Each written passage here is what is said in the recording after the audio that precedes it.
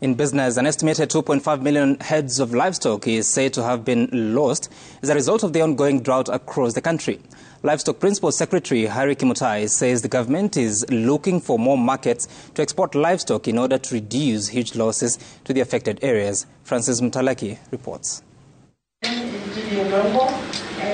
Speaking at the launch of the Dairy Farmers Feeding Manual held in Mombasa, Principal Secretary to the State Department of Livestock Kimutai says about 2.5 million of livestock have died in the last 4 seasons as a result of the ongoing drought. For the last 4 seasons, we have had no rains, especially in our northeastern areas where we have large herd of animal, because that's where we rely on our livestock production. We estimate to be about 2.5 million livestock that has been lost, but the rest, I think they are not in a very stable condition. Their body weight has really emaciated because of lack of pasture and also because of the movement of animals to long or far places to look for pasture and water. The PS says the government has begun offtake programs through the Kenya Meat Commission, as well as looking for markets to export livestock to other countries. So you find we have animals, but their body condition, their body weight is not very good,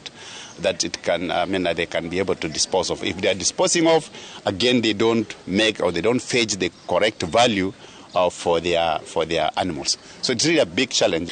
That we are able to launch this material and get this material to the TVETs, to extension workers, to everyone that speaks to farmers. We even have a package that is for the farmers, so the farmer can use it themselves to just, understand what they need to do. Kimutai says plans are underway for the country to invest in climate-smart agriculture and livestock production as a lasting solution. According to the PS, the ongoing Dairy Farmer Feeding Manual in Mombasa is expected to come out with recommendations that will address the challenges in drought-affected areas. We are fearing that if it fails in this 4th or 5th round, then it's going to be more devastating. So we want, actually, what we are looking at in terms of now is how can we produce pasture in areas where there is rain.